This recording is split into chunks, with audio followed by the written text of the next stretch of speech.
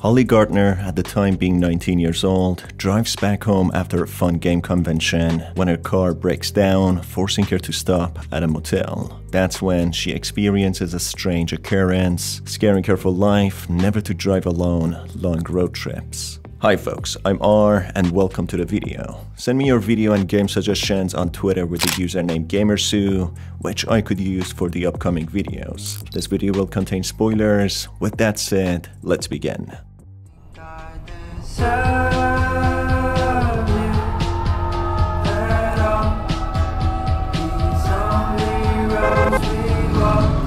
The story begins with Holly Gardner, now 21 years old, telling a strange encounter she had when she was 19 years old. After going on a 12-hour interstate drive to a gaming convention on her own and having a great time, she gets back in her car, which she borrowed from her dad, and sets on returning home.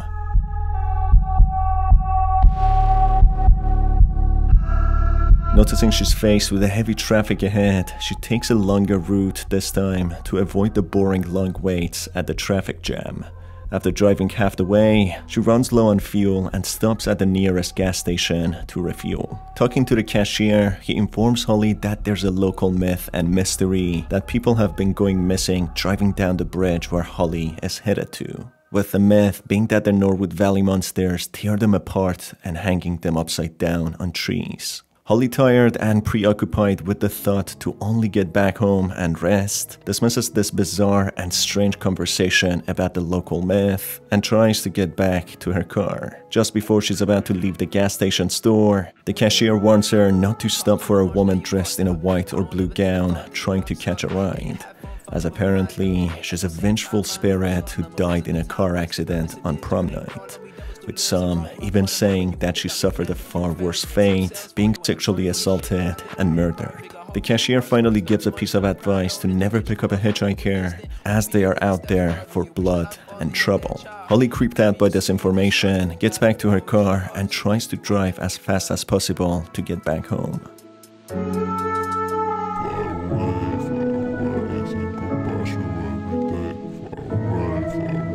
After a while of driving, going over the bridge, strange things start to occur, with the radio becoming distorted and glitchy.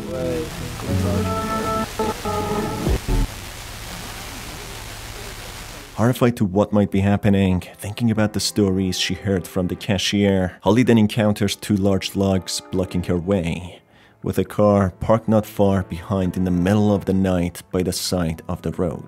Holly gets out of her car to inspect the logs, noticing that someone could have deliberately placed the logs there. She uses all of her strength with the help of her adrenaline pumping through her bloodstream, moving the logs out of the way. She quickly gets back in her car, and when trying to drive off, she notices that her car has broken down, not starting up anymore. Overwhelmed with the creepy statics of the radio and the abnormal situation she has found herself in, with no phone reception, she's left with no other choice than to stick her thumb out and hitchhike. After some time of waiting, Holly sees a car and tries to wave him to stop, but unsurprisingly, the car drives away. As the cashier said, you never know who you'll meet trying to hitchhike. Holly, being too young and not understanding the concept of danger and crime, considers the driver to be evil and horrible not to stop, waiting even longer for another car to pass by. After 20 more minutes or so, a pickup truck notices Holly and stops by, giving her a ride. The driver is no other than a customer in the Norwood gas station Holly refilled her tank from, who strangely recognizes Holly as if he was watching her. Holly then loads her stuff in the stranger's car, including the dog food she bought after her mom's request for their dog Milo, and hops quickly in the car after the stranger's complaint that he's in a rush.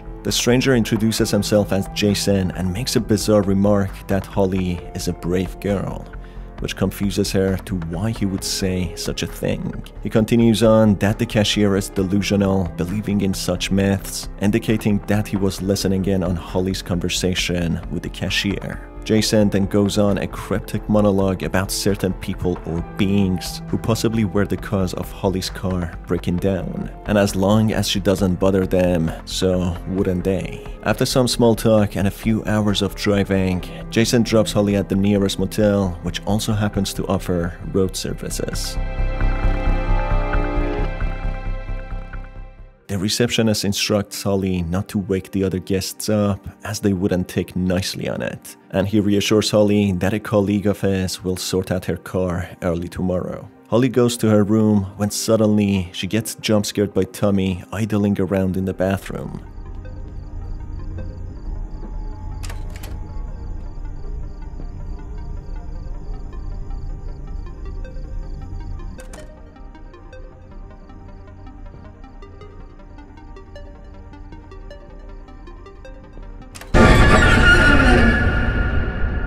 Tommy, working there, orders Holly to step outside until he prepares the room for her. After some time, Tommy prepares a room and Holly starts to rest on the bed and drifting away.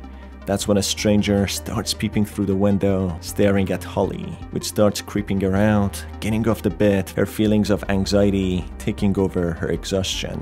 Holly proceeds to leave her room and buy an espresso from the coffee machine when suddenly she starts feeling dizzy and nauseated, quickly rushing to her room where she passes out. After regaining her consciousness in a few hours, she realizes that she has been sedated. She subsequently hears creepy squeaks and sounds coming from her room when suddenly she's startled by knocks on her door.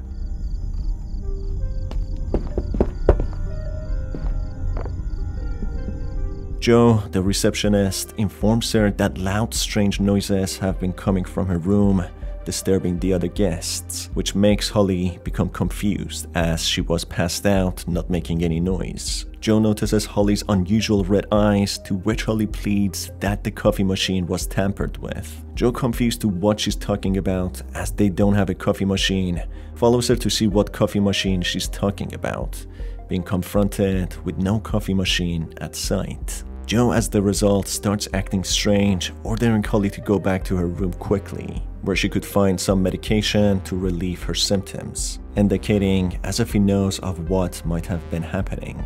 Possibly someone installing a tampered-with coffee machine just to drug and use the guests.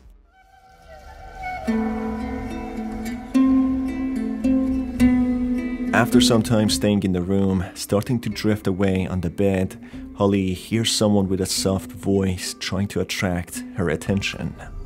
Hello?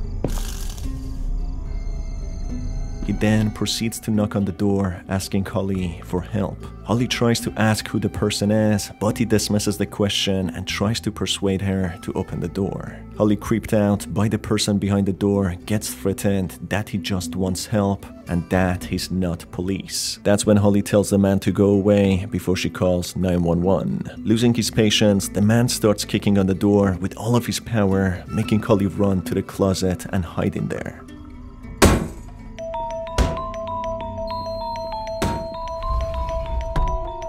The man manages to quickly break the door and look for Holly inside the room. He inspects the bathroom when Joe from the reception quickly gets to her room and knocks the man out, taking him by surprise. Holly, unsure to what just happened, with Joe withholding to give her any information and asking her not to call the police, starts believing that this man might have belonged to a drug ring or an organized cult who dwelled within the area. The strange sounds Joe heard, thinking he might have been Holly, and with the squeaks coming from the room, are soon revealed that were from the strange man who was in fact hiding in the closet, with Holly being narrowly saved by Joe when knocking on her door. The logs that were barricading the road and Holly's car breaking down seemingly all were due to the call tampering, including the coffee machine with spiked drinks. Therefore, the cashier talking about disappearances, Jason talking cryptically about the mysterious people who wouldn't bother her as long as she didn't bother them,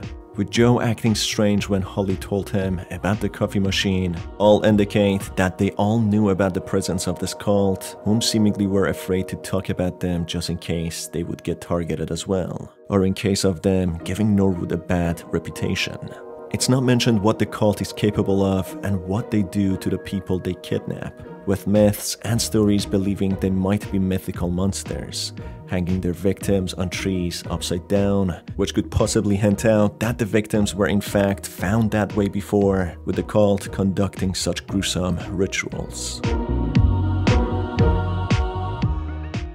This was a pretty good story that stretched the tension up until the very end, revealing what the hell is actually going on. I'm really looking forward to the release of the next episode of Fears to Fathom. It's been your host R. It's been lovely having you here, folks, and I will see you on the next one. Don't think I deserve